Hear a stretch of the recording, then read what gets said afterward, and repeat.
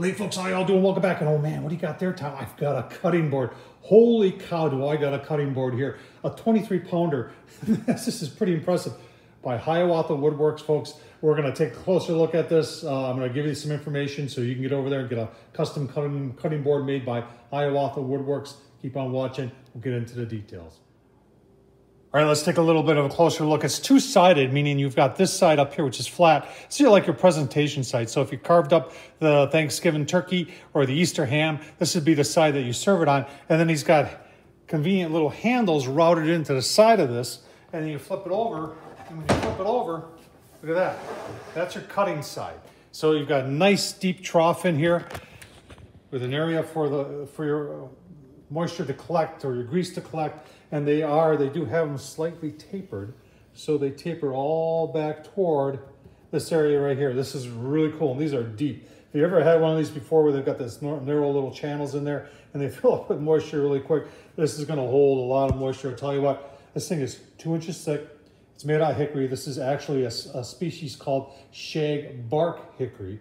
Very, very nice. I tell you, the workmanship on this is impeccable. It is very nice. Let's take another closer look.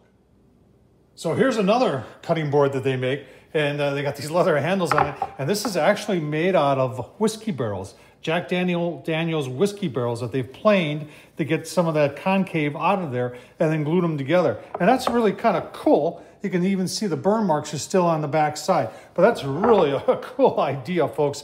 And you know, having the leather handles on there, and he's got the Hiawatha Woodworks symbol in there. This is just a really nice thing. If you're wondering what the big one weighs, then it comes in at a whopping little over 23 pounds. 23 pounds.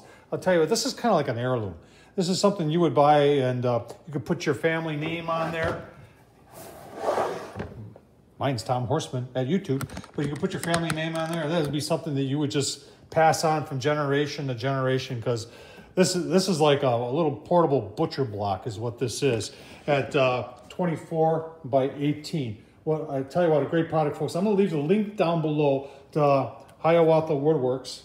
See it right there. It's from Wisconsin, Menominee Falls. This guy, he does this as kind of a side business. His name is John Glenn.